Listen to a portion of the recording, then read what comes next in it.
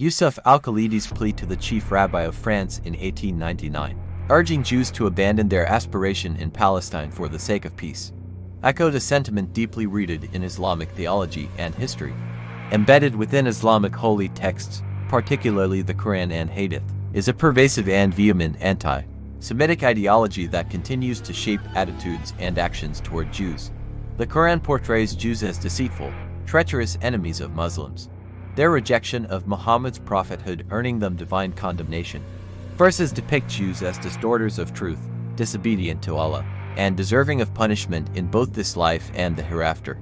The text further incites animosity by portraying Jews as inherently opposed to Muslims, urging believers not to befriend them and predicting their ultimate humiliation and punishment.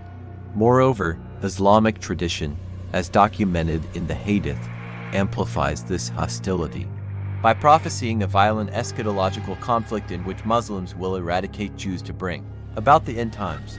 Such teachings not only demonize Jews but also sanctify their destruction as a righteous act.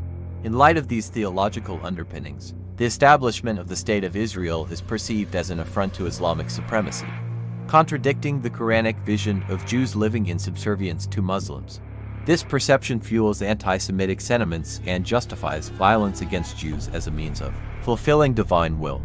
The deep-seated nature of Islamic anti-Semitism poses significant challenges to peace and coexistence in the Middle East, rendering negotiations and compromise futile in the eyes of devout adherents. As long as these theological beliefs persist, the Israeli-Palestinian conflict will remain entrenched in a narrative of religious enmity and divine sanction for violence against Jews. In confronting the scourge of Islamic anti-Semitism, it is imperative to recognize its theological roots and work towards promoting mutual understanding and tolerance. Only through education, dialogue, and a rejection of hateful ideologies can a path towards lasting peace and reconciliation be forged in the region.